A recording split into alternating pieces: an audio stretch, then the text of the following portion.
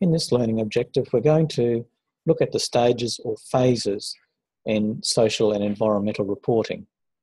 And I guess what we're addressing here are the clear decisions that a manager has to be able to answer when attempting to undertake these kinds of disclosures.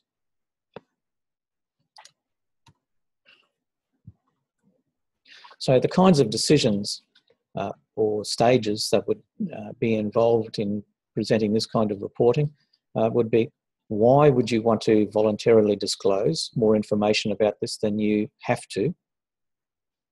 Who are you actually going to disclose it towards? Who are your stakeholders that you're directing your disclosure towards? What forms of disclosures should you make, and how, in what format?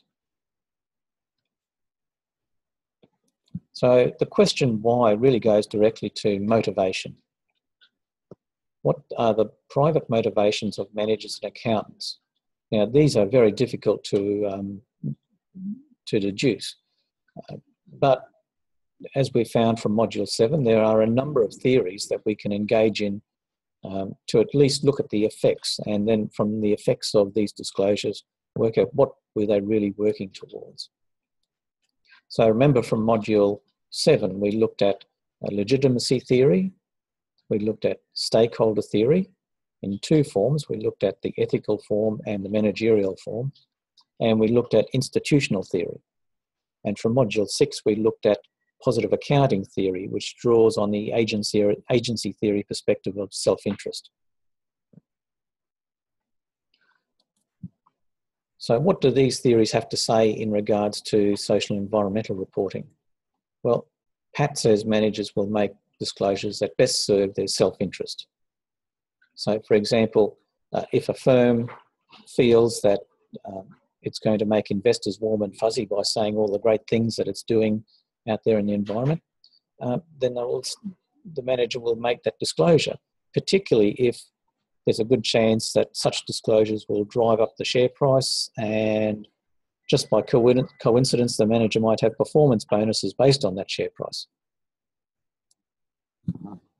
Legitimacy theory states that the disclosures will be made that will enhance community perceptions of legitimacy around that organisation, or at the very least, reduce concerns about the legitimacy of that organisation. And I'm just wondering whether those sorts of concerns were really prominent in the mind of Westpac executives when they decided to no longer make loans to mining companies. Stakeholder theory, at least in the managerial branch, suggests that disclosures will be made that will be seen as positive and beneficial by its most powerful stakeholders. And institutional theory suggests that organisations will start to mimic the disclosures of other successful firms in that same industry.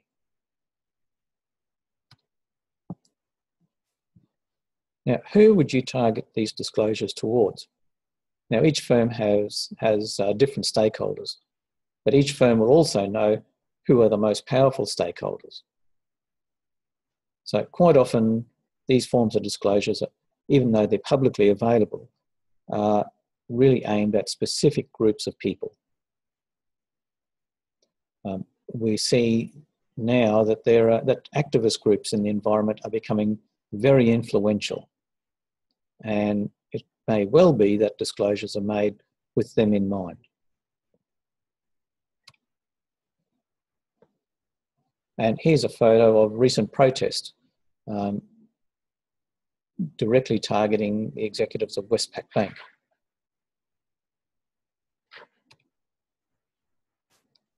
Now, what to disclose is really a case-by-case basis.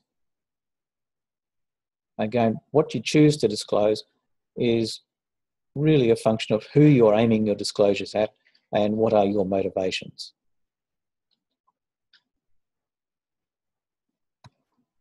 And how? There's no doubt that there is a series of guidance or guidelines on how to report. Triple bottom line is probably the most prescriptive, although the more recent guideline on social reporting called integrated reporting is gaining more favour than triple bottom line currently. But we're not looking at a situation at the moment similar to financial reports.